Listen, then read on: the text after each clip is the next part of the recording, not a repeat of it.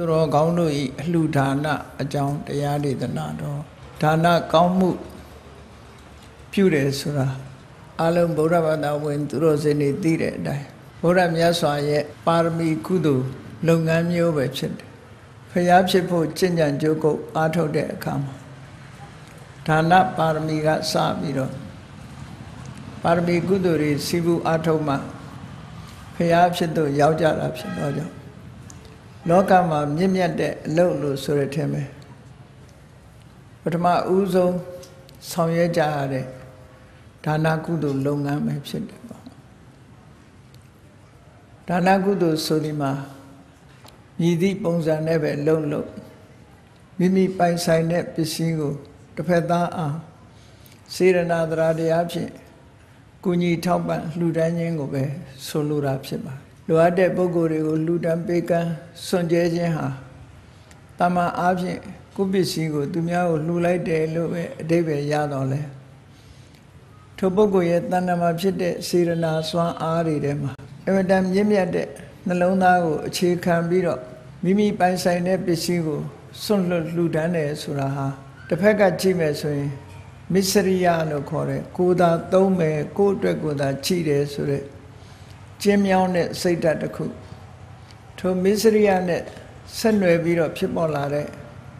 မုန်းတီးမှုဆိုတဲ့နှလုံးမသားမယာဖြစ်မှုမုန်းတီးမှုရံညှိုးထားမှုဆိုတဲ့ဒေါသတရားအဲ့ဒီတရားကိုရှုစွာဖယ်ရှားခြင်းဖြစ်တယ်စိတ်ရဲ့အညစ်အကြေးဖြစ်တဲ့မစ္စရိယကိုတွန်းလှန်ဖယ်ရှားလိုက်ခြင်းဖြစ်ပြီးတစ်ဖက်ကကြည့်မယ်ဆိုရင်မိမိပစ္စည်းပေါ်မှာတွေ့တာခြင်းလို့ဆိုတဲ့လောဘတရားကိုအလောဘဆိုတဲ့စွန့်လွတ်နိုင်တဲ့စွမ်းအားရှိတဲ့ကုသိုလ်အလုံးရဲ့အရင်းမြစ်လို့ဆိုရတဲ့အလောဘတရားဖြင့်လောဘကိုပယ်တတ်လိုက်ခြင်းဖြစ်လို့စိတ်ရဲ့အညစ်အကြေးတွေလူတဏ္ဍာမှာစတင်ရှင်းလင်းသုတ်သင်ကြရမယ်စိတ်ရဲ့အညစ်အကြေးနှစ်ခုအဓိကအားဖြင့်လောဘနဲ့မစ္စရိယဆက်နွယ်လာတဲ့ဒေါသတို့မောဟတို့မာမနာတို့အိတ်တာတို့မစ္စရိယဒီတဘာဝတရားတွေလည်းစိတ်ရဲ့အညစ်အကြေးတွေတွန်းလှန်ဖယ်ရှားပြီးဖြစ်တယ်လို့အနှစ်သာရပိုင်းကကြည့်မယ်ဆိုရင်ဒါနကောင်းမှုပြုလို့ရလာတဲ့ကုသိုလ်ဆိုတာဘာလဲလို့မေးမယ်ဆိုလို့ရှိရင်စွန့်လွတ်နိုင်တဲ့အပေါ်မှာစိတ်ဆွမ်းအားတစ်ခုရတာအလောဘဆိုတဲ့ကုသိုလ်တစ်ခုရလာအဲ့ဒီအလောဘနဲ့ဆက်နွယ်လာပြီးတော့ယုံကြည်မှုဆိုတဲ့တတ္ထာအမှန်သိမှုဆိုတဲ့အသိပညာအလူကံပုဂ္ဂိုလ်တွေပေါ်မှာပတ်ဝန်းကျင်ပေါ်မှာမလုံမုန်းထားမှုဆိုတဲ့ဒေါသဒီတရားတွေဟာလည်းအကုန်လုံးတွန်းလှန်ဖယ်ရှားပြီးဖြစ်သည့်အတွက်ကြောင့်ကုသိုလ်အလုံးရဲ့အရင်းမြစ်လို့ပြောရမယ်တရား၃မျိုးထဲမှာအလောဘအဒေါသအမောဟလို့ဆိုတဲ့ထဲအပါဝင်မှာအလောဘဆိုတဲ့ကုသိုလ်တရားလည်းကိုယ်တဏ္ဍာမှာဖြစ်လာတယ်စေရနာတရားဆိုတဲ့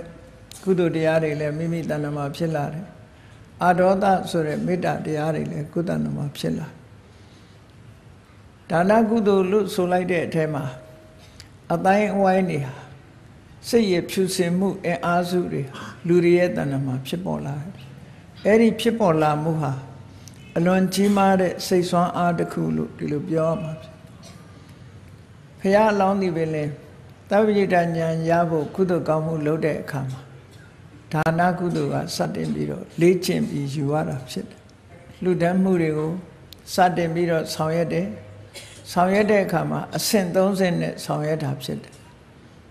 ပထမအဆင့်အနေနဲ့မိမိပိုင်ဆိုင်တဲ့ပြင်ပပစ္စည်းတွေကိုလှူဒန်းနိုင်အောင်ကြိုးစားတယ်မိမိနဲ့ပတ်သက်ဆိုင်နေတဲ့ပြင်ပပစ္စည်းတွေကိုလှူဒန်းနိုင်လို့မိမိရဲ့တရားစွမ်းအားတွေအလောဘဆိုတဲ့စွမ်းအားတွေမစ္စရိယကိုပယ်ရှားနိုင်တဲ့တရားဆိုတဲ့စွမ်းအားတွေများလာပြီဆိုလို့ရှိရင်မိမိခန္ဓာကိုယ်မှာဖြစ်ပေါ်နေတဲ့သွေးသားအင်္ဂါရက်တွေပါစွန့်လွတ်နိုင်တဲ့အတိုင်းအတာတစ်ခုရောက်ရှိလာအဲ့ဒီကနေတဆင့်ကြိုးစားလိုက်တဲ့အခါလောကလူသားတွေအစုံမဲ့ဆုံးဖြစ်တဲ့အသက်ဆိုတာကိုပါလှူဒန်းနိုင်တဲ့အဆင့်ရောက်လာဒါနကောင်းမှုလုပ်တဲ့အခါမှာအဆင့်၃မျိုးနဲ့ဖ ះလောင်းတွေဟာကျင့်ကြံကြုတ်ကိုအထောက်ကြတယ်ဒါနပါရမီဒါနဥပပါရမီဒါနပရမတ္ထပါရမီလို့တစ်ခုချင်းလေ့ကျင့်ပြီးတော့သွားတဲ့အခါမှာအခက်ခဲမရှိနိုင်လောက်အောင်မြင်လာဒီကနေ့ခေတ်မှာလည်းတချို့ပုဂ္ဂိုလ်တွေသွေးလှူတာတို့ကိုယ့်ရဲ့အင်္ဂါရပ်ပစ္စည်းတွေလှူတာတို့မျက်ကြည်လွှာလှူတာတို့ကြောက်ကလှူတာတို့ဆိုတာတွေအသေးကိုလှူတာတို့ဒီလိုလှူဒန်းနိုင်တဲ့စွမ်းရည်တတ္တိတွေဟာတကယ်တော့တမ္မာစွမ်းရည်တတ္တိမဟုတ်ဘူးမစ္စရိယဆိုတဲ့တရားကိုတွန်းလှန်ဖယ်ရှားပြီးလောဘဆိုတဲ့တရားတွန်းလှန်ဖယ်ရှားထားကောင်းကျိုးချမ်းသာတွေကိုတစ်ဖက်သားရဲ့ကောင်းကျိုးချမ်းသာတွေကိုလိုလားတဲ့အဒေါသဆိုတဲ့မေတ္တာတရားရဲ့စွမ်းအားတွေကြောင့်မလို့ဒီအလုပ်တွေကိုလုံနိုင်လာတာပါရမီအနေအားဖြင့်ဒုတိယအဆင့်ကိုလုပ်တယ်လို့ဒီလိုဆိုအောင်အသက်ပါလှူနိုင်လာပြီဆိုတဲ့အခါကြလို့ရှိရင်တော့အမြင့်ဆုံးဒါနပါရမီတစ်ခုစီးပူးအားထုတ်တာရသော်ဗျာအလောင်းတော်ဟာသူမိတာဘဝကဖြာရိရခဲ့တဲ့အချိန်မှာသူမိတာဘဝကစဒါနကောင်းမှုလုပ်တာတော့မဟုတ်ဘူးဖြာရိရတဲ့ဘဝဖြာရိမရခင်ကတည်းကဘုရားလောင်းတော်ဟာဒါနပါရမီအခြေခံပြီးလှုပ်လာတာဘယ်ထိအောင်ဒါနကုသိုလ်ကိုလှုပ်တယ်လဲလို့ဆိုရင်ပါရမီဖြည့်တဲ့ဘဝထဲမှာနောက်ဆုံးဘဝလို့ပြောရမယ်ဝိတ္တန္တရာမင်းဘဝထိအောင်ဌာနကောင်းမှုကိုစိုက်လိုက်မှတ်တစင်ဆက်မပြတ်ဘဝတိုင်းဟာဆောင်ရွက်ခဲ့တာဖြစ်တယ်ပေါ့ညမလူမျိုးတွေဟာရသော်ဘုရားရဲ့အဆုံးအမကိုရရှိထားသူတွေဖြစ်သည့်အတွက်ကြောင့်ညမလူမျိုးတွေရဲ့စိတ်ထဲနှလုံးထဲမှာမစ္စရိယတရားအလွန်နှဲပါပြီးအလောဘဆိုတဲ့စွန့်လွတ်နိုင်မှုအဒေါသဆိုတဲ့မေတ္တာတရားမစ္စရိယကိုဖယ်ရှားနိုင်တဲ့စာကတရားတွေဟာအလွန်ကြီးမားစွာအခြေတဲနေသည့်အတွက်ကြောင့်မကြာခင်ကဒီကနေ့ခေတ်မှာကမ္ဘာမှာရှိတဲ့နိုင်ငံအပေါင်း20ကိုလေ့လာသုံးသပ်ကြည့်တဲ့အခါမှာအလှူဒါနရရရောအများဆုံးလှူတဲ့နိုင်ငံဟာကမ္ဘာမှာရှိတဲ့နိုင်ငံတွေထဲမှာမြန်မာနိုင်ငံကနံပါတ်1နေရာမှာရှိတယ်လို့ဆိုတာမကြာခင်ကလေ့လာသုံးသပ်သူတွေရဲ့အဖြေထုတ်ထားတာတွေ့ရတယ်မြန်မာနိုင်ငံသည်အလှူဒန်းမှာနံပါတ်1မြန်မာနိုင်ငံနဲ့တန်းတူပါဝင်လာသူကတော့အမေရိကနိုင်ငံလို့ဒီလိုပြောတယ်မြန်မာနိုင်ငံနဲ့အမေရိကနိုင်ငံတို့ဟာလှူဒန်းမှုမှာထိပ်ဆုံးကရှိတယ်သို့တော့ကွဲပြားခြားနားမှုလေးတွေရှိတယ်ဘာတွေကွဲပြားခြားနားမှုရှိလဲဆိုရင်မသိတဲ့လူကိုလှူတာနဲ့သိတဲ့လူကိုလှူတာတစိမ့်တရံကိုမသိတဲ့ဒေသမသိတဲ့နေရာတွေကိုလိုအပ်လို့လှမ်းလှူတာမျိုးတွေနဲ့သိတဲ့နေရာသိတာကိုလှူတဲ့နေရာမှာတော့မသိတဲ့တစိမ့်တရံတွေကိုလှူတဲ့နိုင်ငံကအမေရိကန်နိုင်ငံကပိုများတယ်မြန်မာနိုင်ငံကတော့သိတဲ့ပုံကိုယ်တွေကိုလှူတာများတယ်လို့ကိန်းဂဏန်းနှစ်ခုနှိုင်းယှဉ်ပြီးတော့ပြထားတာရှိတယ်အဲ့တော့ဒါနကောင်းမှုနဲ့ပတ်သက်လာလို့ရှိရင်မြန်မာနိုင်ငံကိုကမ္ဘာအရပ်ရပ်ကနံပါတ်1နေရာမှာထားပြီးအတိမတ်ပြုလာကြအတိမတ်ပြုလာတဲ့သဘောဒီလိုအတိမတ်ပြုလာတာဟာမြန်မာလူမျိုးတွေရဲ့နှလုံးသားထဲမှာမြတ်ဗုဒ္ဓရဲ့အဆုံးအမတွေကိန်းနေတယ်လို့ဒီလိုပြောရမှာပေါ့ဘာဖြစ်လို့လဲဆိုတော့ဒါနကောင်းမှုကိုကြိုးစားပြုလုပ်တယ်ဆိုတာဟာဘုရားအလောင်းတော်ရဲ့ကျင့်စဉ်ဖြစ်ပြီးမြတ်စွာဘုရားသခင်ကိုရောမြတ်ကလည်းဒါနကောင်းမှုနဲ့ပတ်သက်ပြီးတော့ဒီလိုဟောကြားထားတာတွေထင်ထင်ရှားရှားရှိနေတာဖြစ်သောကြောင့်မြန်မာလူမျိုးတွေရဲ့နှလုံးသားထဲမှာသွေးရိုးသားရိုးဖြစ်အောင်စိတ်ဝင်နေလောက်အောင်မြတ်ဗုဒ္ဓရဲ့အဆုံးအမတွေမိတီးနေတယ်လို့ဒီလိုဆိုရမှာပေါ့သို့တော်တစ်ခုတတိထားဖို့ရာကတော့ဒါနကောင်းမှုလုပ်တဲ့အခါမှာမြတ်စွာဘုရားကလှူဒါန်းတာဒါနကုသိုလ်ဆိုတာဟုတ်တယ်သို့တော်ဒါနကောင်းမှုလုပ်တိုင်းစိတ်နေသဘောထားမှန်ကန်မှုဆိုတာဟာအရေးကြီးလာတယ်အသိဉာဏ်ရှိနဲ့လှူဖို့တန်းဖို့ဆိုတာလည်းအရေးကြီးလာတယ်ဒါကြောင့်မို့ လူတော်လူကောင်းတွေလှုပ်တဲ့ဒါနနဲ့တာမန်ပုဂ္ဂိုလ်တွေလှုပ်တဲ့ဒါနမတူတတ်တဲ့အနေအထားမျိုးရှိတယ်ဒါကြောင့်မို့ဘုန်းကြီးတို့တွေသူတော်ကောင်းတွေလှူတဲ့ဒါနမျိုးကိုလှူနိုင်အောင်ကြိုးစားဖို့လို့ကိုယ်စိတ်ကိုပြုပြင်ဆောင်ရွက်လှူတာတော့လှူကြတယ်ဒါပေမဲ့လို့စိတ်နေသဘောထားလေးတွေပြင်သင့်တာတွေကိုပြင်ရမှာဖြစ်တယ်ပေါ့အကယ်၍မပြင်ဘူးဆိုလို့ရှိရင်လှူတော့လှူကြတာပဲစိတ်နေသဘောထားပေါ်မှာအမိပြုတ်ပြီးတော့ကုသိုလ်ကောင်းမှုရဲ့စွမ်းအားဆိုတာဖြစ်ပေါ်လာတာဖြစ်လို့စိတ်နေစိတ်ထားဟာလှူတာနဲ့တွဲဖက်ပြီးတော့အရေးပါတယ်လို့ပြောဒါကြောင့်မို့မြတ်စွာဘုရားရဲ့အဆုံးအမနဲ့ကိုက်ညီအောင်ပြုပြင်ပြီးတော့လှူဒန်းနိုင်မယ်ဆိုလို့ရှိရင်ပြောเสียမရှိအောင်ကဘာမှာနံပါတ်1အဆင့်ရောက်တဲ့ဒါနကောင်းမှုပြုလုပ်သူမြန်မာလူမျိုးတွေရဲ့ဒါနဟာတခြားဘက်ကနှိုင်းရှင်လိုက်ရင်လည်းအဆင့်မြင့်တဲ့ဒါနလို့ဖြစ်သွားမှာဖြစ်ပါတယ်ဝေလာမသုတ်တံမှာမြတ်စွာဘုရားကအလှဝတ္ထုကနည်းသည်ဖြစ်စေများသည်ဖြစ်စေအဓိကမဟုတ်ဘူးတဲ့အလှဝတ္ထုကကောင်းတာပဲဖြစ်စေညံ့တာပဲဖြစ်စေအဓိကမဟုတ်ဘူးတဲ့အဓိကကတော့လူတွေရဲ့တဏ္ဍာမှာဖြစ်တယ်စိတ်နေသဘောထားနဲ့လှူပုံတန်းပုံသာလည်းအဓိကဖြစ်တယ်ဆိုအဲ့ဒီအဆုံးမဩဝါဒကိုလည်းမမေ့ဖို့အရေးကြီးတာပေါ့နော်မမေ့ဖို့အရေးကြီးတယ်ကိုလှူတဲ့အလှဝတ္ထုဟာတာမန်နေစဉ်ဆွန်လေးတစွန်းလောင်းတာပဲဖြစ်စေဖះကိုစီမီပန်းရေချမ်းကတ်လှူတာပဲဖြစ်စေပြောမယ်ဆိုရင်ငွေကြေးတနာအကုန်ကြမများပဲနဲ့လှူဒန်းတဲ့အလှူဒါနတွေကအစပြုပြင်ပြီးတော့လှူဒန်းရမယ်အနေအထားမျိုးတွေရှိတယ်စိတ်ဓာတ်ကိုပြုပြင်တာတော့အစ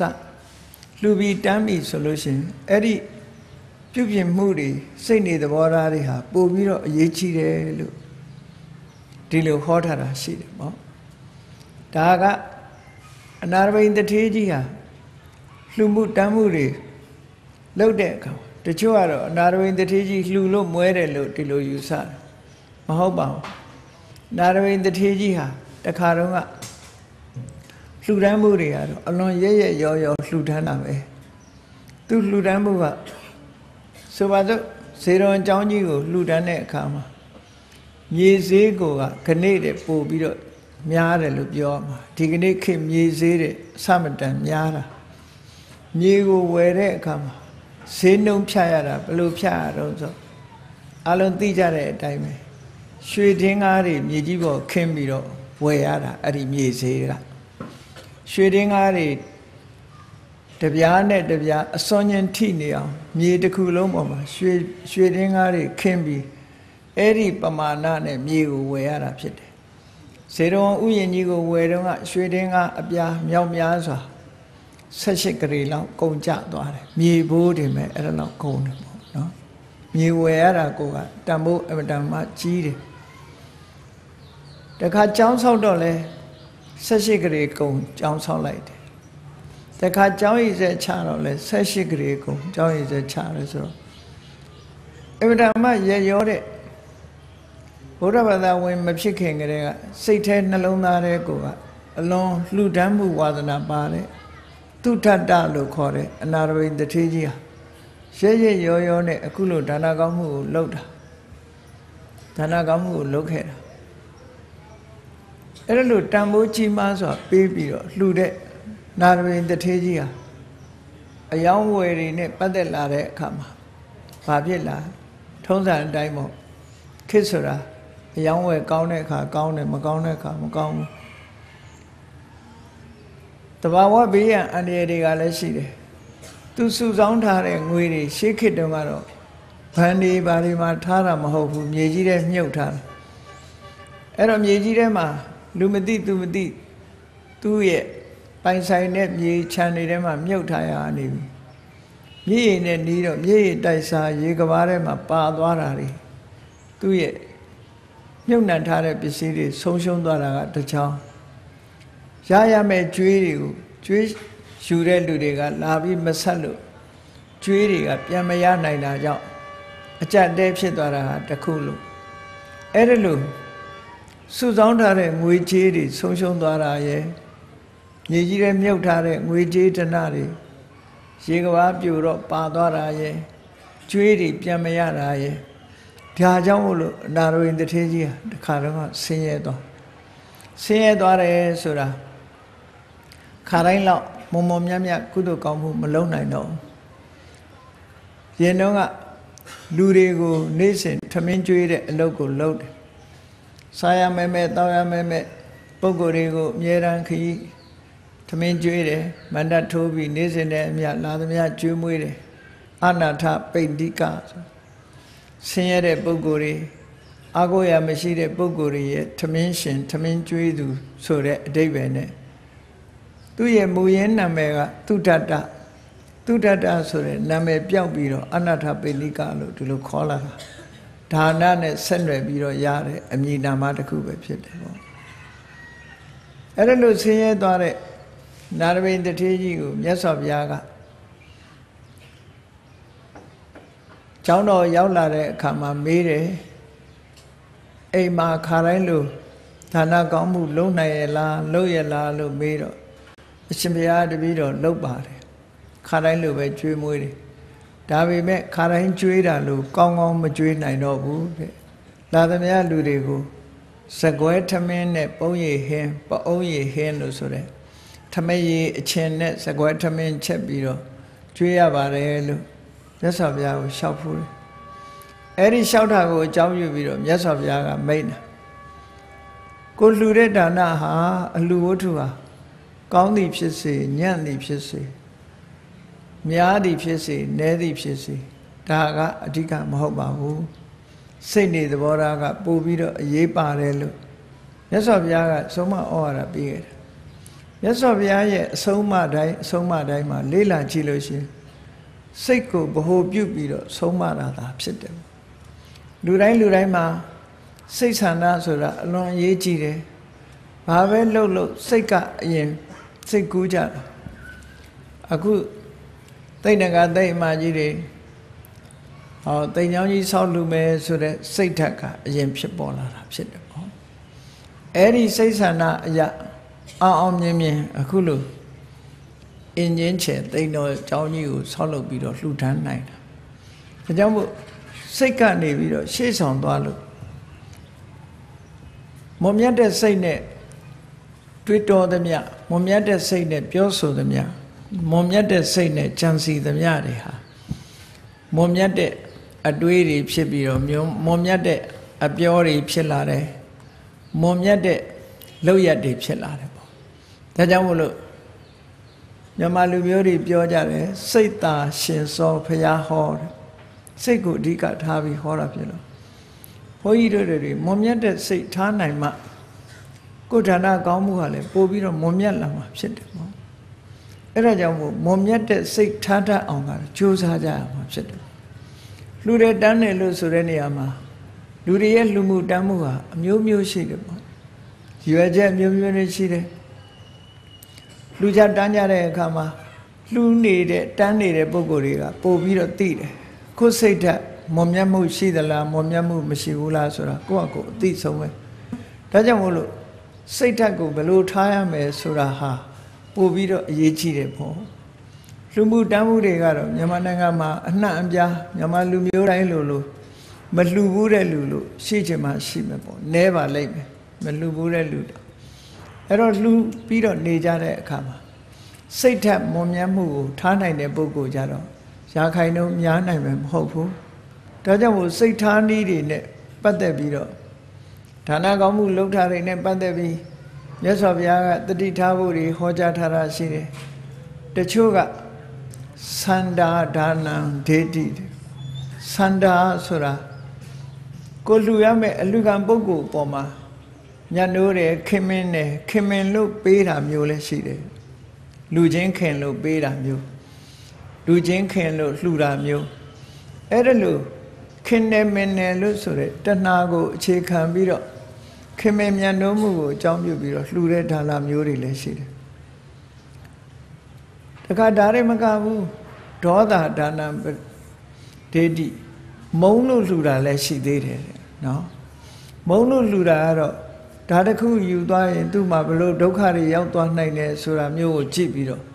မ မုန်းလို့လည်းလှူတတ်တယ်တဲ့လူဆိုတာဒေါသကိုအကြောင်းပြုပြီးတော့လည်းလှူတတ်တယ်စိတ်ဆိုးမှန်ဆိုးနဲ့လှူတာဒါမျိုးလည်းရှိနိုင်တယ်ပေါ့နော်စိတ်ဆိုးမှန်ဆိုးနဲ့ဒေါသထွက်ပြီးတော့ပေးလိုက်တာမျိုးစိတ်แท้ကမလှူခြင်းဘူးတခါတော့ကအိန္ဒိယနိုင်ငံသွားတဲ့အခါမှာအိန္ဒိယလူမျိုးတယောက်ကလမ်းသွားရင်မြင်တွေ့ခဲ့တဲ့မြင်ကွင်းလေးတစ်ခုခေါင်းထဲမှာအမှတ်ရနေတယ်အိန္ဒိယနိုင်ငံသားတွေမှာအလွယ်တကူစားတာရိုတီဆိုတဲ့နံပြားလိုဟာမျိုးနော်ဂျုံမုံကိုပြားထားပြီးအဲ့ဒီရိုတီတယောက်ကစားနေတယ်တရောင်းသားကလာတောင်းတယ်လာတောင်းတဲ့အခါကျတော့စိတ်ဆိုးပြီးတော့သူစားတဲ့တဝက်ကိုအဲ့ဒီတရောင်းသားကိုလှမ်းပြီးတော့ပေါက်လိုက်တာနော်တကယ်ကတော့ပေးတာမဟုတ်ဘူးတောင်းရမလားလို့စိတ်ဆိုးပြီးတော့သူ့လက်ထဲရှိတာနဲ့လှမ်းပြီးတော့ထုလိုက်တာထုလိုက်တော့တရောင်းစားအဲ့ဒါလေးကောက်ပြီးတော့စားသွားတာကိုတွေ့ရအဲ့ဒါမျိုးကြတော့စိတ်ဆိုးမှန်ဆိုးနဲ့လှူတဲ့သဘောပေါ့သူစားနေတာကိုလာပြီးတကြီးကြီးတောင်းရမလားဆိုပြီးစိတ်ဆိုးပြီးတော့အဲ့ဒီအစာနဲ့ပြစ်ပေါက်ပြီးပေးလိုက်တာမျိုးဒေါသဒါနဒေတိဘယဒါနဒေတိမပေးခြင်းဘူးမပေးရင်တခုလုံးမှဆိုလို့ကြောက်လို့လှူလိုက်တာမျိုးလည်းရှိတယ်မောဟ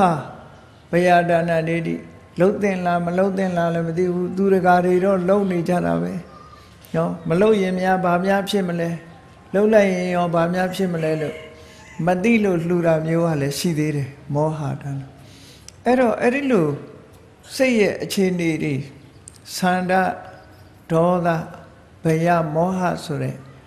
အဂတိလို့ဆိုတဲ့မလိုက်တဲ့ဘက်ကိုလိုက်သွားစေနိုင်တဲ့ဒီစိတ်ရဲ့အညစ်အကြေးတွေကိုအမိပြုတ်ပြီးတော့လှူမဲ့တမ်းမဲ့ဆိုလို့ရှိရင်တော့ဒါနကောင်းမှုရဲ့အကျိုးဟာသိပ်ပြီးတော့မွန်မွန်မြတ်မြတ်ဖြစ်မှာမဟုတ်ဘူးဥပမာမဲ့မှန်ကလေးကြေးမုံပြင်လေးဟာကြည်ကြည်လင်းလင်းမရှိဘူးမှုံဝါးဝါဖြစ်နေမယ်ဆိုလို့ရှိရင်အဲ့ဒီမှန်ကြေးမုံကိုကြည့်တဲ့မျက်နှာရိပ်ဟာလည်းပဲမှုံဝါးဝါပဲထင်ရမှာပေါ့စိတ်ဓာတ်ကကြည်လင်မှုမရှိဘူးဆိုတဲ့ဒါနကောင်းမှုရဲ့အကျိုးတရားဟာလည်းကြည်လင်တောက်ပြောင်မှုသိပ်ဖြစ်ဖို့မရှိဘူးပေါ့ဒါကြောင့်မို့စိတ်ဟာပိုအရေးကြီးတယ်ဘာလေးပဲလှုပ်လို့ကိုယ်စိတ်ထဲမှာမမှန်ကန်မှုဆိုရင်မှန်ကန်တဲ့စိတ်ရအောင်အရင်ပြင်ပြီးတော့မှလှူရတန်ရဆိုပါတော့ဒါနဲ့တန်ဃာတော်တွေကြွလာပြီဆိုလို့ရှိရင်ကိုကြားဘူးနာဝရှိတဲ့အတိုင်းဖះလက်ထက်ကရှင်သာရိပုတ္တရာတို့ရှင်မောက္ကလန်တို့ယဟန္တာပုဂ္ဂိုလ်ကြီးတွေဖះမှုရှိတဲ့တန်ဃာတော်တွေဟာအခုလိုပဲမနေ့ခင်းဆိုတာကြွလာတယ်အဲ့ဒီအစဉ်အဆက်တပိတာဝကတန်ဃာတွေပဲတို့တွေဟာအမတမကံကောင်းလို့ဒါတွေနဲ့တွေ့ရတာကဘာမှာဒီလိုတန်ဃာဆိုတာမြန်မာနိုင်ငံတို့လိုသာသနာထွန်းကားတဲ့နိုင်ငံအနည်းငယ်များသာရှိတယ်တခြားနေရာမှာရှိတာမဟုတ်ဘူးငါကံကောင်းလို့ဒါနကောင်းမှုပြုခွင့်ရတယ်ကိုစားတဲ့ထက်ကတလုံးတစုပ်ဖះလက်ထက်ကယဟန်နေထီအောင်တန်ဃာကိုအာယုံပြုပြီးတော့လှူလိုက်မယ်ဆိုလို့ရှိရင်အကျိုးကျေးဇူးတွေဟာပို့ပြီးတော့ရသွားနိုင်တယ်အဲ့ဒါလိုမဟုတ်ဘဲနဲ့အရာထဲမှာတွေ့နေကြတန်ဃာဘယ်ကိုယ်တော်ဘယ်ဝါနဲ့ရှောက်တွေးပြီးတော့အမြင်မတော်တဲ့ပုဂ္ဂိုလ်တွေနဲ့တွေ့တဲ့အခါမှာအမြင်မတော်တာတွေသွားတွေးပြီးတော့စိတ်ထဲမှာရောက်သွားရင်ကိုလှူတဲ့အလှူဟာမွန်မြတ်တဲ့အလှူဖြစ်ချင်မှဖြစ်တော့မှာနော်အဲ့ဒါကြောင့်မို့တတိထားဖို့ရာကတန်ဃာဆိုတဲ့အမှတ်နဲ့ကိုယ်အိမ်ရှိကြွလာတာဘယ်လိုပုဂ္ဂိုလ်မျိုးပဲဖြစ်ဖြစ်ဖះမှုရှိတဲ့ဖះရဲ့တပိတာဝကအဆက်ဆက်ပဲအမျိုးအနွယ်သဘောမျိုးထားလိုက်အမျိုးအနွယ်ကိုယ်စိတ်ထဲမှာအမြင်မတော်တာမတွေ့လည်းပဲဒါကအမျိုးအနွယ်ပဲအမျိုးအနွယ်ဟာအမျိုးအနွယ်ပဲလေလူဆိုတာဒီအမျိုးစင်ဆက်ပဲတကယ်ဖះလက်ထက်ကအရိယသံဃာတွေရဲ့အမျိုးအနွယ်အစင်ဆက်တွေပဲလို့အရိယသံဃာတွေအထိအောင်အာယုံပြုပြီးတော့လှူလိုက်မယ်ဆိုရင်မြတ်စွာဘုရားကိုယ်တိုင်ကဒီဌာနကောင်းမှုဟာအလွန်မြင့်မြတ်ပြီးအကျိုးပေးများစွာရနိုင်တဲ့ဌာနကောင်းမှုလို့ဒီလိုဟောတာနော်အဲ့လိုဒက္ခိဏဝိပင်္ဂသုတ်မှာဟောထားတာဆိုရင်အနာဂတ်မှာသင်္ကန်းရောင်လေးကိုလက်ဘဲမှာခြိထားတဲ့ယဟန်မဟုတ်တော့တဲ့ Yahandu Yahanyang Dodila Dilo Bogo Muri Yahandi and certainly Kutrabu Sore Tanga Muri Pola Nai Niri Dilo Sura Erodigani Kima Japan Nanganulu Nanganima Poni Deja Tehaga Japan Nanganga Yahaniha Lugu Luzap Shetabi Same Boda Vada Kanga solution Pony Lu Madida Ro Father Ye Kesa Sayade Kama Aboga we only the cook but beetle Father Ye Kesa you patter as a low dot Divian Chamaro Lugo Lusabe A the Chojaro Count down Tare the Chojaro count on Madono Todo let to Roha Pony Bay Erelu Pogo Muri Saint Yaudadi die on Tangago Yizubi Lume solution Yes of Ya Joe Jesuri Yazo Yanai Marelu A Quen Landaku Puenle Biro Peter Saint Darling Dicap Chede Jong Yes of Ya Hoja Tajim Chedo Lude Pogo Rebecca Gogo Goa Pubian Biro Luten Lutaita O Dana Gamu Sora Yado Abje Luria Comadide Pogo Rego Yuche Biro Attendee Biro Ludade Dale Mangamu Machine no Yes of Ya let it do the young way loaded the Cardiaga to a man later Tangari Bimbi Songade Songado Dradia long gone Yes of Yane Dure Kajaro to be enjoy a Gurorega Yahanda Ripia Turian Saudi de Bogorelo Yes of Yago shouted The gay Boguru to a ma bena, yes of Yaga. To say that go, Jimbe like that. 2 10 in it. Jimmy and Yago, Yahanda low 10 below to load upon. Erom yes of Yaga. Tilo Taman Lu Chow Dia on the net. Tipogoha. Yahanda la Yahanda Mohopula. Below ye chin sheeted Suramio, Tibo, Kakeva, Ero. Tilo Loba, so in yes of Ya. Like not gentle and needle hot. Era rego Messenza Tangago ye Zubiro, Luba, look, yes of Ya, Jim Beta, no? Ogorego me Yezu like ne, Tangago da Yezu. Go down in it, Pimanga ne Chibiro, Tina Boso, China, no? Upama de Kuma. A boy and she moje take a now chicken swallow. Sharing up ye in the down so that they see. A boy she on doctor. A drenega ye da. Edelu ye in the down look, a boy and chilo she. Ogo gong look, Tiano leve. A drendama, Ogo gong hota murile. Locama sheet. Daga, Jitinsia Mahobau. Go Senzabu, Solura, Adinian Shibu, Yor, no? Go name Simu, Bebo go webship, Yandanga soe, the Yandanga webship, go Ludane, Lugambo go webship, Bebo go webship, Yandanga solution, Pialeteka, Ria Navagari, and where said the look so Satego, Mambiro, Ludame solution, Conyo Chanari, Yana, look, Yasabia, Tilhora, no? Dadamolo, Coseko, Pubian Dapo, low at Erelu Mabubian Dalushi, Kudu Piame, Sa Aguduri, Pita theatre. Lotaga, Kudu, Pilaraga, Agudu solution, Go drama, Nakana, look your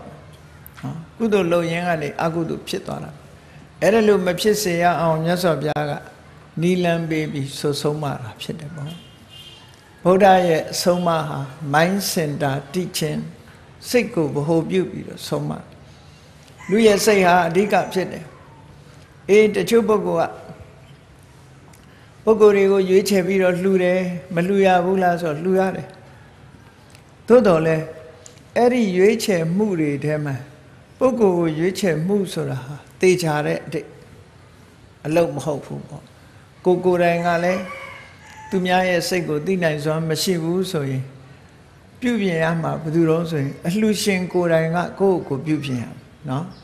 A Lucian go ranga go Pubiam. A Lucian go ranga go Tila Mashi, the Tilashi on Pubiam. Pubiam be there, come. စိတ်ထားမှန်မှန်နဲ့ဒါနကောင်းမှုကိုလုပ်အောင်အဲ့ဒါလို့လုပ်လို့ရှိရင်အလှခံပုဂ္ဂိုလ်ကဘယ်လိုပုဂ္ဂိုလ်ပဲဖြစ်ဖြစ်ကိုရှုထောင့်ကကိုယ့်ဘက်ကကိုဟာစင်ကြယ်ပြီးသားဖြစ်သည့်အတွက်ကြောင့်ကိုယ့်အလှဟာသေချာပေါက်ကောင်းကျိုးချမ်းသာကိုရဖြစ်ဒါကိုကတော့စိတ်ချရဆုံးတစ်ဖက်သားဆိုတာစိတ်ချရတဲ့အနေအထားမျိုးမရှိဘူးကိုမသိနိုင်ဘူးလေဒါကြောင့်မို့လို့မြတ်စွာဘုရားရဲ့အဆုံးအမတော်တွေကိုမှတ်သားပြီးတော့ဒါနကောင်းမှုလုပ်တိုင်းအလှခံပုဂ္ဂိုလ်တွေပေါ်မှာသွားအပြစ်တင်တာမျိုးတွေအကုသိုလ်ဖြစ်တာမျိုးတွေမလုပ်ဖဲနဲ့အရိယာနဲ့ဆက်တန်ဃာတော်ရှင်မြတ်တွေကိုတို့လှူရတယ်လို့စိတ်ထဲမှာဝမ်းမြောက်ဝမ်းသာထားပြီးတော့လှူနိုင်တန်းနိုင်အောင်ကြိုးစားစိတ်ကိုပြင်ပြီးတော့လှူနိုင်တန်းနိုင်အောင်ကြိုးစားရမယ်လို့ဝေလာမသုတ်တံမှာရောဒက္ခိဏဝိပင်္ဂသုတ်တံမှာရောအနှစ်ချုပ်အနေနဲ့မြတ်စွာဘုရားဒီလိုဟောထားတာဖြစ်သည့်အတွက်ကြောင့်ဒါနကောင်းမှုလှုပ်တိုင်းအဲ့ဒီလိုလုပ်နိုင်ဖို့သူတော်ကောင်းတို့ရဲ့အလှူဒါနမျိုးဖြစ်အောင်လုပ်ဖို့ဒါကကိုယ့်အတွက်မှာအရေးကြီးဆုံးပဲဘာဖြစ်လို့တော့ဆိုရင်အလှူဒန်းရတဲ့အခါမှာမိမိအတွက်ပစ္စည်းဥစ္စာတွေလည်းကုန်ဆုံးသွားသေးတယ်ရလိုက်တာကလည်းပြီးပြင်းကုသိုလ်မရဘူးအကုသိုလ်တွေရလိုက်တယ်ဆိုရင်ကိုယ့်အတွက်မှာနှခါနာသွားတာပေါ့အဲ့ဒါလို့မဖြစ်အောင်ကိုယ့်ဘက်ကအရေးကြီးတယ်လောကမြန်မာလူမျိုးတွေကကိုယ့်ဘက်ကအရေးကြီးတယ်လို့သိပြီးမထင်ကြဘူးဒါကြောင့်မို့ကိုယ့်ဘက်ကအရေးကြီးဆုံးပဲလို့ဥပမာလေးတစ်ခုပြောပြမယ်တချို့ကအလှခံပုဂ္ဂိုလ်တွေမှာဘယ်ဆရာတော်ကြီးမှနဲ့ဆိုပြီးတော့အဲ့ဒါလို့လှူတာမျိုးတွေဟာကိုယ့်အတွက်ကလှုပ်တင်လှုပ်ထိုက်တာကိုလှုပ်ဖို့ပို့အရေးကြီးတယ်ဆိုတာကိုတတိထားကြဖို့เนาะအဲ့ဒီဒက္ခိဏဝိပင်္ဂသုတ်အထက်ကထာမှာဥပမာလေးတစ်ခုထုတ်ပြထားတယ်မြတ်စွာဘုရားကရှင်သာရိပုတ္တရာကိုလှူတဲ့ဒါနရှင်သာရိပုတ္တရာကမြတ်စွာဘုရားကိုလှူတဲ့ဒါနဒီဒါနနှစ်ခုနှိုင်းယှဉ်ကြည့်မြတ်စွာဘုရားရဲ့အလှူဒါနမှာမြတ်စွာဘုရားကအလှူရှင်ရှင်သာရိပုတ္တရာကအလှူခံအဲ့တော့လှိုင်းရှင်ကြည့်လိုက်ရှင်အလှူရှင်ကမြင့်မြတ်နေပြီးတော့အလှူခံကနှိမ့်ကျနေတယ်နော်တခါရှင်သာရိပုတ္တရာရဲ့ဒါနကိုကြည့်လိုက်မယ်ဆိုရင်အလှူခံကမြတ်စွာဘုရားအလှူရှင်ကရှင်သာရိပုတ္တရာအဲ့တော့ရှင်သာရိပုတ္တရာဆိုတဲ့အလှူရှင်ကနှိမ့်ကျနေပြီးတော့အလှူခံကမြင့်မြတ်နေတယ်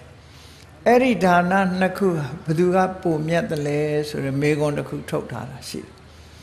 အဖြေကတော့မြတ်စွာဘုရားကနေရှင်သာရိပုတ္တရာလှူတဲ့အလှူကပိုမြတ်တယ်လို့ဒီလိုထုတ်တာအဲ့တော့စဉ်းစားကြည့်ပေါ့အလှူရှင်ကမြတ်ရမှာလားအလှူခံကမြတ်ရမှာလားဆိုဒီအဖြေဟာထင်ရှားနေတယ်မြတ်စွာဘုရားကနေပြီးတော့ရှင်သာရိပုတ္တရာကိုလှူတဲ့အလှူကပိုပြီးတော့ကြီးမားတယ်ရှင်သာရိပုတ္တရာကမြတ်စွာဘုရားကိုလှူတဲ့အလှူကမြတ်စွာဘုရားကိုလှူတာပင်ဖြစ်စေခေါဏကအလှူလောက်မမြတ်ဘူးလို့ဒီလိုဆိုတယ်။ဘာကြောင့်ဒီလိုဖြစ်ရတယ်လဲလို့စဉ်းစားကြည့်ပေါ့။ဒါနစေရနာဆိုတာဘယ်တဏ္ဍမှာဘု து တဏ္ဍမှာဖြစ်တာတော့အလှူရှင်မှာလားအလှူခံမှာလားလို့မေးရင်အလှူရှင်မှာဖြစ်တယ်။အကျိုးပေးတာကဒါနစေရနာဟိုဟာက object လို့ခေါ်တဲ့အာရမဏပစ္စယောအာယုံပြုဖို့လောက်တာဖြစ်တာ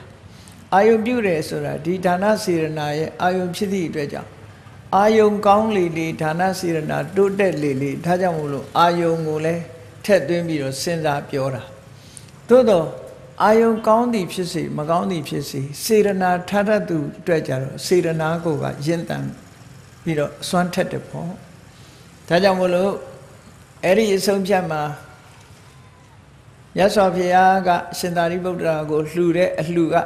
အလှူခံပုဂ္ဂိုလ်ကနှိမ့်ချနေတော်လဲမြတ်စွာဘုရားရဲ့တဏ္ဍာမှာဖြစ်တဲ့ဒါနစေရနာပိုမြင့်မြတ်တယ်လို့ဒီလိုဆိုတယ်ရှင်သာရိပုတ္တရာကနေမြတ်စွာဘုရားလှူတာကြတော့မြတ်စွာဘုရားလို့မြင့်မြတ်တဲ့ပုဂ္ဂိုလ်ဖြစ်တော်လဲရှင်သာရိပုတ္တရာရဲ့စေရနာကဒီမြတ်စွာဘုရားလောက်မမြင့်မြတ်သည့်အတွက်ကြောင့်သူ့ဒါနကမြတ်စွာဘုရားလှူတဲ့ဒါနလောက်မမြင့်မြတ်ဘူးလို့ဒီလိုဆုံးဖြတ်ချက်ပြီးအဲ့ဒီဆုံးဖြတ်ချက်ကိုကြည့်မယ်ဆိုရင်လှူရှင်ကအရေးကြီးတာလားအလှူခံပုဂ္ဂိုလ်ကအရေးကြီးတာလားလို့ဆိုရင်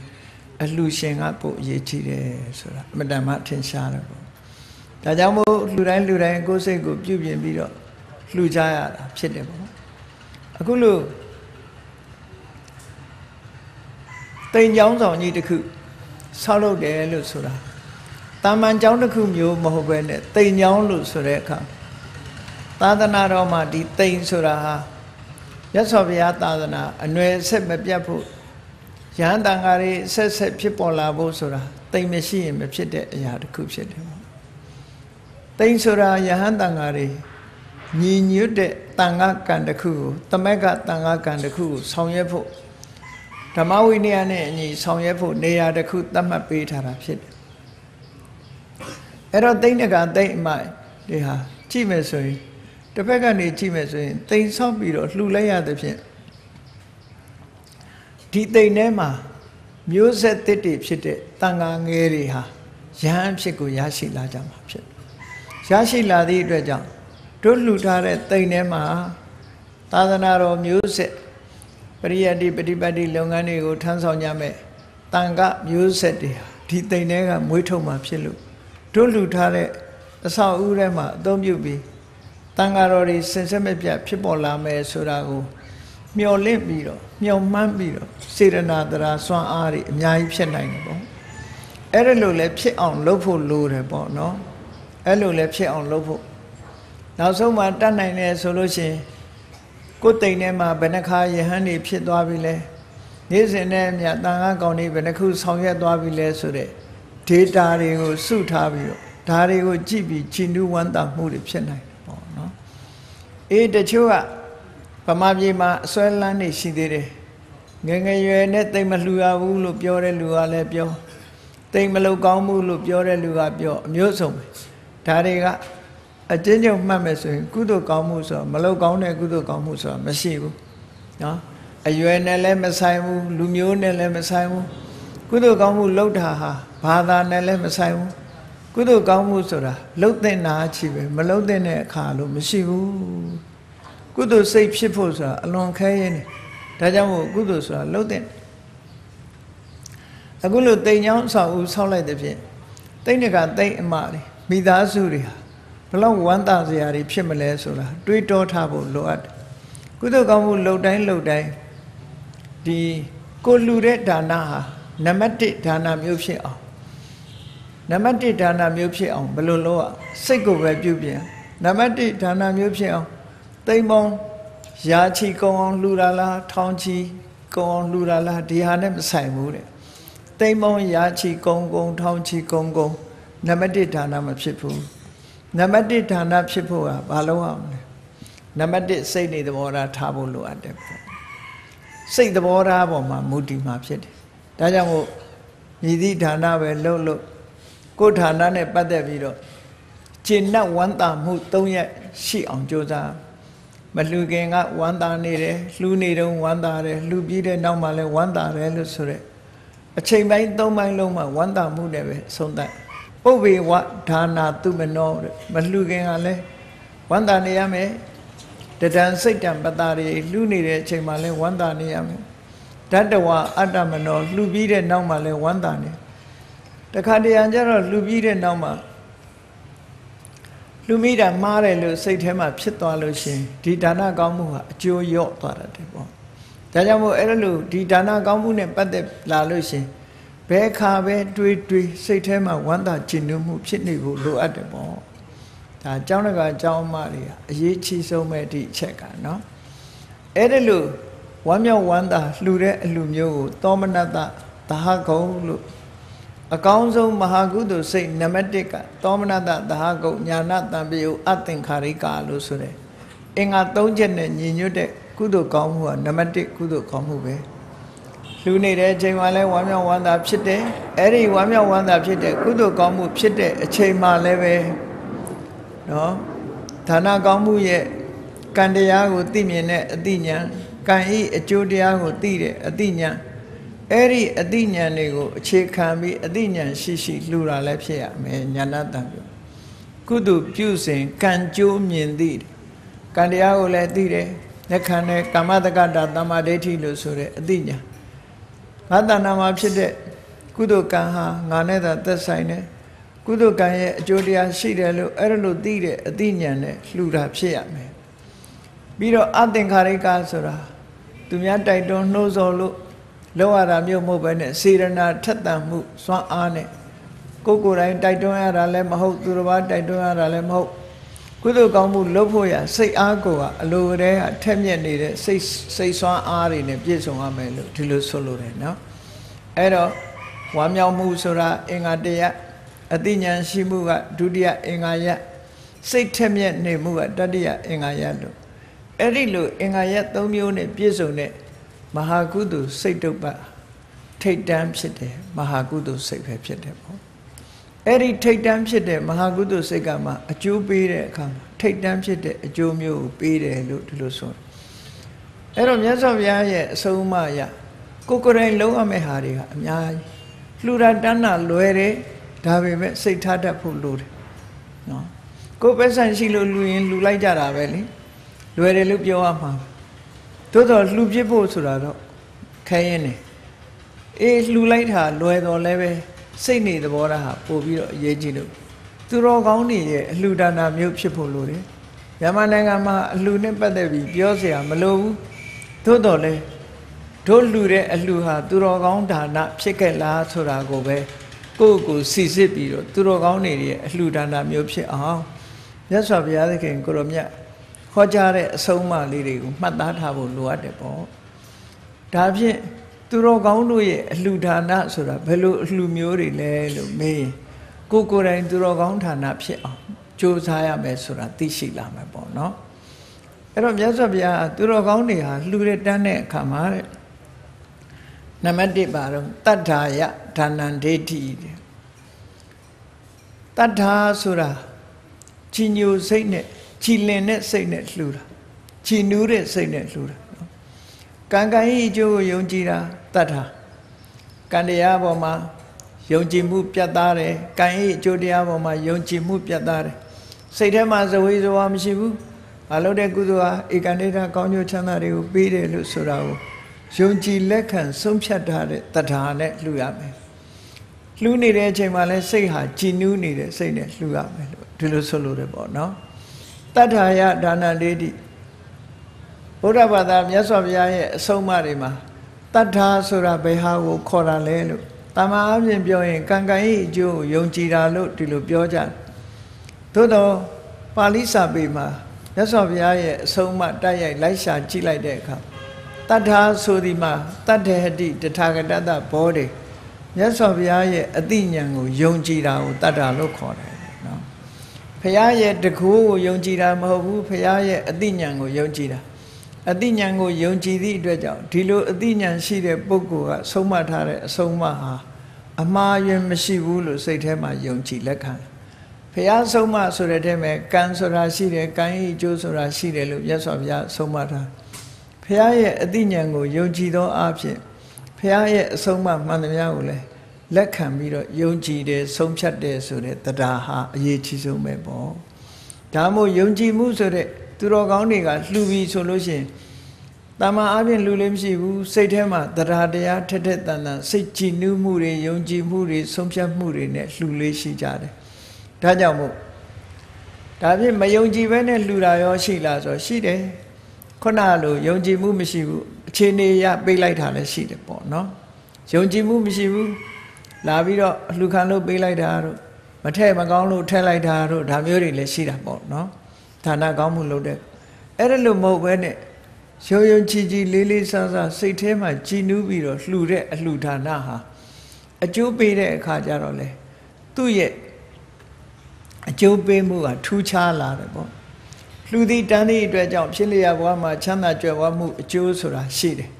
သို့တော့ယုံကြည်မှုထပ်ပိုးလိုက်တဲ့အခါဘာဖြစ်လာတော့ဆိုလို့ရှိရင်အဲ့ဒီပုဂ္ဂိုလ်ဟာဖြစ်တဲ့ဘဝမှာရုပ်အစင်းကြည်လင်လှပခြင်းဆိုတဲ့အကျိုးတစ်ခုရတယ်နော်စိတ်ကြည်လင်စွာနဲ့လှူမှဒီဌာနရဲ့အကျိုးရတဲ့အခါမှာဘဝမှာရုပ်အစင်းဟာလှပတယ်လို့ဒီလိုဆိုလို့တယ်ပေါ့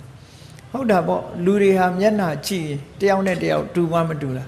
တချို့မျက်နှာကမှုန်တေတွေဖြစ်နေပြီးတော့တချို့မျက်နှာကပြုံပြုံနေတာလေအဲ့တော့လူရဲ့စိတ်ဓာတ်တွေမှာစိတ်ဓာတ်ပေါ်မှာမူတည်ပြီးတော့လူတွေရဲ့ကံကြမ္မာပုံရိပ်တွေမျက်နှာပေါ်မှာလာပြီးတော့ပြနေတတ်တယ်တရားတရားနဲ့ဒါနကောင်းမှုလုပ်ထားတဲ့ပုဂ္ဂိုလ်ရဲ့မျက်နှာဟာမပြုံးမိမယ်လို့ချိနေပြုံးနေသလိုခြိလင်အေးမြနေတဲ့အသင်္တရာမျိုးရှိတယ်ပေါ့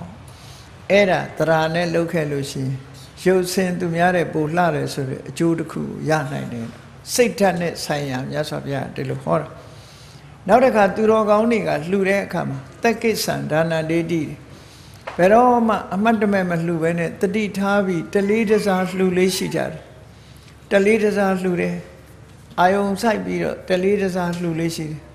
အဲ့ဒါလို့လေးလေးစားစားလုပ်မှုဟာကိုလှူတဲ့ဒါနကောင်းမှုကိုအယောင်တက်စေတယ်ပေါ့ဒါဖြင့်လေးလေးစားစားလှူတဲ့ဒါနကောင်းမှုကအကျိုးပေးပြီဆိုရင်ဘာဖြစ်လာတော့ဆိုရင်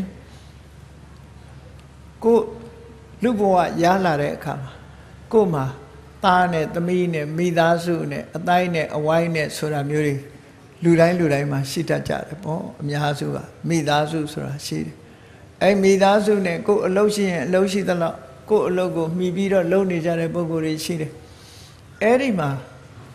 တလေးတစားလှူခဲ့တဲ့ဒါနကုသိုလ်ရှင်ရဲ့အကျိုးကဘာခံစားရတော့လို့ဆိုရင်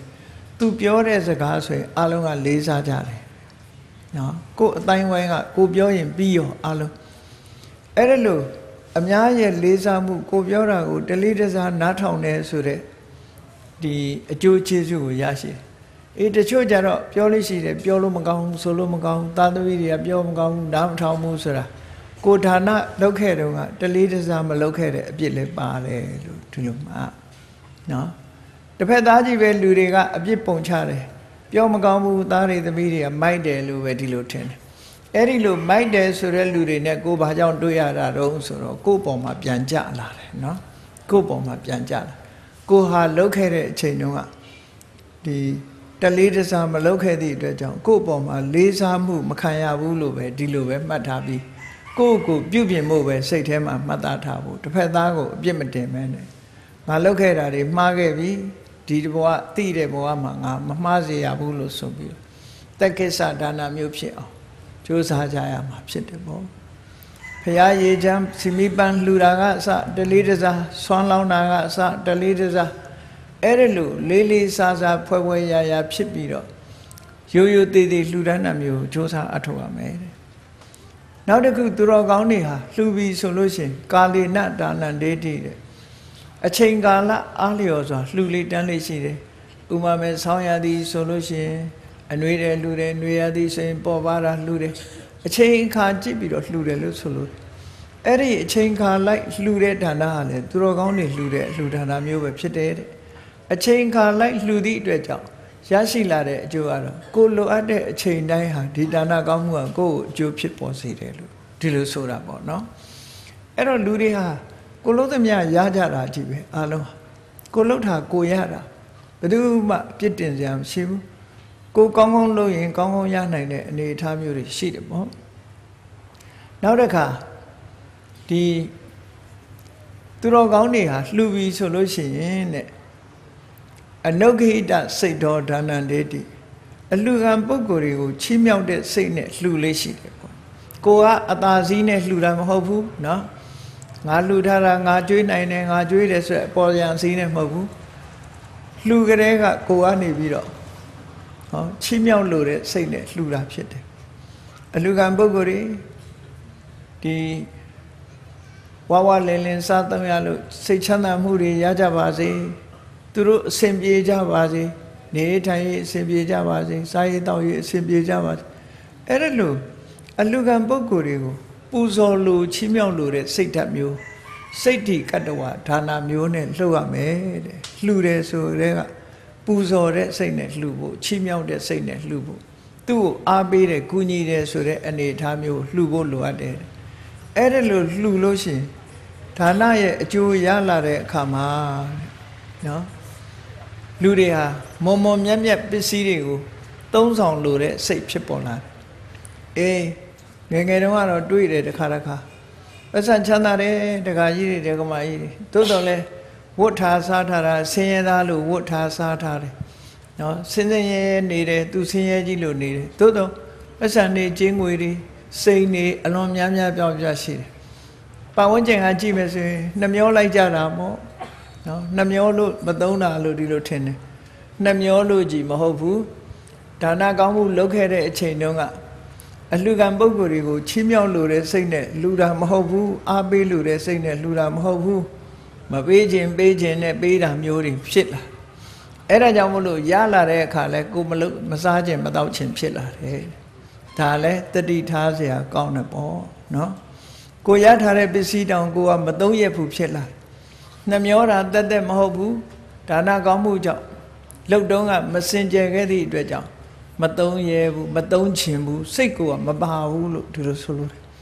xích mà bao nhiêu này mà ngao để cho số account này mà để lù cả là xích thế đấy nó aku tu sura long chao sa conစိတ်နေသဘောထားပေါ်မှာမူတည်တယ်အကောင်းနေရှိပေမဲ့လို့အကောင်းနဲ့မတည့်ဘူးအကောင်းနဲ့မတည့်အဲ့ဒါလို့အကောင်းနဲ့မတည့်တော့ကိုအကောင်းစားရလားဆိုမစားရအဲ့ဒါလို့ဖြစ်တတ်တယ်နေအိမ်ကောင်းကောင်းမနေရဘူးကားကောင်းကောင်းမစီးရဘူးเนาะအဝတ်ကောင်းကောင်းမောရဘူးအဲ့ဒါမျိုးတွေဖြစ်လာတတ်တယ်ဒါကြောင့်မို့လို့အနုဂဟိတစိတ်တော့အလှခံပုဂ္ဂိုလ်တွေကိုချီးမြှောက်လို့တဲ့စိတ်နဲ့ထားတစ်ဖက်သားရှင်လန်းသွားအောင်အတ္တတရောဖြစ်လာအောင်တစ်ဖက်သားကိုပံ့ပိုးကူညီပေးတဲ့ဒါနမျိုးသာဖြစ်တဲ့နဲ့ဒါသူတော်ကောင်းတွေလှူလေးရှိတဲ့ဒါနနောက်တစ်ခုကတော့အတ္တနိစ္စပရိယစအနုပဟိစ္စဒါနဒေတိဘယ်သူမှမတိုက်ခိုက်ပဲနဲ့ကဲ့ရဲ့ပြစ်တင်မှုမလုပ်ဘဲနဲ့ဒါနကောင်းမှုကိုလုပ်ရမယ်ကိုလည်းမချိုးနိုင်နဲ့သူတစ်ပါးကိုလည်းချိုးနိုင်ပြီးတော့ပြောစရာမလိုအေးငါတို့အလှူကတော့ဘယ်လိုသူများအလှူကတော့ဘယ်လိုနဲ့ဆိုပြီးတော့တစ်ဖက်သားတွေကိုပြစ်တင်တာမျိုးတွေစောင်းမြောင်းတာမျိုးတွေမလုပ်ဖဲနဲ့မွန်မြတ်တဲ့စေရနာနဲ့အလှူခံပုဂ္ဂိုလ်တွေအစဉ်ပြေဖို့အတွက်တခုတည်းကိုရည်စူးပြီးတော့ဘယ်သူကမှထိခိုက်ခြင်းပုတ်ခတ်ခြင်းပြောဆိုခြင်းမျိုးမပြုဘဲနဲ့ကိုယ်အလှူမျိုးမွန်မြတ်တဲ့စိတ်နေသဘောထားနဲ့လှူထားရမယ်တဲ့အဲ့ဒါလို့တစ်ဖက်သားကိုထိခိုက်ပြောတာမျိုးတွေကိုထိခိုက်ပြောတာမျိုးတွေနဲ့လုပ်မယ်ဆိုလို့ရှိရင်အလှူဒါနကြောင့်ကုသိုလ်ကောင်းမှုရပြီးကုသိုလ်ဖြစ်ပြီးတော့ပစ္စည်းဥစ္စာတွေကျွယ်ဝလာတဲ့အခါမှာကိုရလာတဲ့ပစ္စည်းဥစ္စာဟာလုံခြုံမှုမဖြစ်တတ်ဘူးတဲ့ဟောသူများကိုအပြစ်ပြောပြီးတော့လှူလာလို့ရှိရင်လုံခြုံမှုမရဘူးဘယ်လိုဖြစ်တတ်တယ်ဆိုရင်ကိုရလာတဲ့ပစ္စည်းဟာတော့ကြမီးတဲ့ပါသွားလိုက်တော့ကြရေတဲ့ပါသွားလိုက်ရန်သူမျိုး၅ပါးလို့ဆိုတာတွေနဲ့ပျက်စီးပြီးတော့သွားတတ်တယ်ကိုယ်လက်ထဲမှာမတည်မြဲတတ်ဘူးတဲ့အဲ့ဒီအကျိုးမျိုးတွေကိုဖြစ်ပေါ်စေတတ်တယ်ဒါကြည့်လောက်တာကကုသိုလ်အကုသိုလ်ရောဆွဲလိုက်တာနဲ့တပြိုင်နက်ဒီနာတာကောင်းမှုကမစင်ကြဲတဲ့အနေအထားမျိုးရောက်သွားတယ်ဆိုတာတတိထားဖို့လိုအပ်တယ်ပေါ့ဒါကြောင့်မို့သူတော်ကောင်းတွေရဲ့ဒါနမျိုးဖြစ်အောင်လုပ်ရမယ်အဲ့ဒါလို့သူတော်ကောင်းပုဂ္ဂိုလ်တွေဟာကိုယ်ကိုလည်းမထိခိုက်သူများကိုလည်းချိုးဖဲ့နှိမ်နှင်းတာမျိုးမလုပ်ဖဲနဲ့မုံမြတ်တဲ့စိတ်ထားနဲ့ဖြောင့်မတ်တဲ့စိတ်ဓာတ်နဲ့လှူရမယ်တန်းရမယ်ဓမ္မသာလင်သူတော်ကောင်းဌာနဖြစ်တယ်လို့မြန်မာနိုင်ငံဟာလှူမှုတန်းမှုတွေမှာထိတ်တန်းရောက်နေလင်းကစားအခုလိုအခြေခံကောင်းနေနဲ့ပြည့်စုံအောင်လူတိုင်းဖြစ်ချင်မှာဖြစ်မယ်ပေါ့အဲ့ဒါကြောင့်မို့လူတိုင်းဟာလှူရပြီတန်းရပြီဆိုတဲ့အချိန်မှာမြတ်စွာဘုရားရဲ့အဆုံးအမနဲ့အညီကိုယ်စိတ်လေးကိုပြုပြင်ပြီးတော့လှူထားရမှာဝါမြောက်ဝမ်းသာလှူဒန်းတာမျိုးအတိညာနဲ့လှူဒန်းတာမျိုးစိတ်တွေအားတက်တဲ့ရောဖြစ်ပြီးတော့လှူဒန်းတာမျိုးမွန်မြတ်တဲ့ဆန္ဒကြီးမားတဲ့လုံလဝိရိယကြံ့ခိုင်တဲ့စိတ်ဓာတ်အတိညာရှိဆန္ဒဝိရိယစိတ်ဓာတ်ဝိမာန်ဆိုတဲ့ဣတိပတ်၄ပါးအဓိပတိတရား၄ပါးလွှမ်းမိုးချုပ်ကင်ထားတဲ့စိတ်ဓာတ်မျိုးနဲ့ဒါနကောင်းမှုကိုလုပ်ပြီးဆိုလို့ရှိရင်ထူးကဲတဲ့အကျိုးကျေးဇူးတွေကိုရမယ်ဆိုတာသေချာပေါက်ဖြစ်ပါတယ်မွန်မြတ်တဲ့စိတ်ဓာတ်တွေကိုထားပြီးတော့သူတော်ကောင်းတို့ရဲ့ဌာနဖြစ်အောင်တို့တွေစူးစမ်းအထောက်အမှာဖြစ်တယ်။ဘာပဲဖြစ်လှူတဲ့တန်းတဲ့အခါမှာလှူကံပုဂ္ဂိုလ်တွေရဲ့အကျိုးကိုမျှော်ကိုးပြီးတော့လှူခြင်းဟာမွန်မြတ်ဆုံးသောလှူခြင်းဒါနကုသိုလ်ပါရမီကုသိုလ်ဖြစ်သည့်အတွက်ကြောင့်တို့ဒီဒါနကောင်းမှုလုပ်တာဟာကိုယ့်အတွက်မဟုတ်ဘူးအလှူကံပုဂ္ဂိုလ်တွေအတွက်လှူတာလို့စိတ်ကိုတသမတ်ထဲထားပြီးတော့မြတ်စွာဘုရားရဲ့အဆုံးအမအတိုင်းကုသိုလ်ဒါနသူတော်ကောင်းတွေရဲ့ဒါနမျိုးဖြစ်အောင်ကြင်ကြံကြိုးကုပ်အားထုတ်နိုင်ကြပါစေကုန်သတည်း